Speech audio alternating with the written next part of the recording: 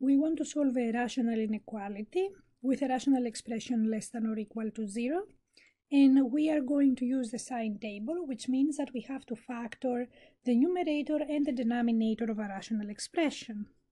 So given the rational expression from question 8 in my open math, the numerator is ready, x minus 9. The denominator is a trinomial. I can factor it if I find two numbers that multiply to 84 and add to 19. The numbers are 12 and 7. So our factored expression is x minus 9 over x plus 12, x plus 7, and we want it to be less than or equal to 0. So this is our expression, and less than or equal to 0 means either negative or 0. So I'm going to do the sign table, and the sign table is the number line from negative infinity to infinity. A row for each one of the factors in this fraction. So x minus 9, x plus 12, and x plus 7. And the value of each of those factors as a positive, negative, or 0 quantity based on the value that the variable takes. X minus 9 is 0 when x is equal to 9. X plus 12 is 0 when x is equal to negative 12. And x plus 7 is 0 when x is equal to negative 7. These three zeros split the number line in 4 intervals. I'm going to check the value of each factor in these intervals. X minus 9 is 0 when x is 9, and then it is positive when x is greater than 9 and negative when x is less than 9. X plus 12 is 0 when x equals negative 12, positive when x is greater than negative 12, and negative when x is less than negative 12.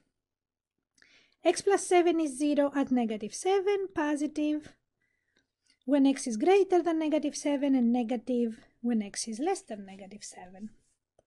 My expression is the product and quotient of these three quantities. So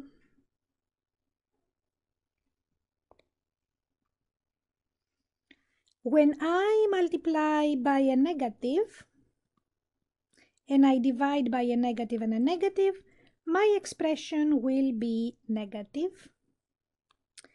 When I multiply by a negative and I divide by 0 times a negative, my expression will be undefined because its denominator will be 0. When I multiply by a negative and I divide by positive times negative, my expression will be positive. When I multiply a negative divided by a positive and divided by 0, my expression will be undefined since there will be 0 in the denominator again. Multiply by negative, divide by positive, divide by positive. The resulting expression will be negative. Multiply by 0, divide by positive, divide by positive. The expression will be 0. 0 divided by any other non-zero number equals 0. And when I multiply by a positive and divide by positive, divide by positive, my expression will be positive. According to my inequality, I'm looking for areas on the number line where the expression is negative or where it's 0. The expression is negative on the left interval. It is negative between negative 7 and 9, and it is equal to 0 only when x is equal to 9. So from negative 12 to the left, but not equal to negative 12, from negative 7 to negative 9, I can be equal to positive 9 and not equal to negative 7. In interval notation, the solution set of the inequality, which includes values of the variable that satisfy the inequality, is negative infinity comma negative 12 open, union open, negative 7 comma 9 closed.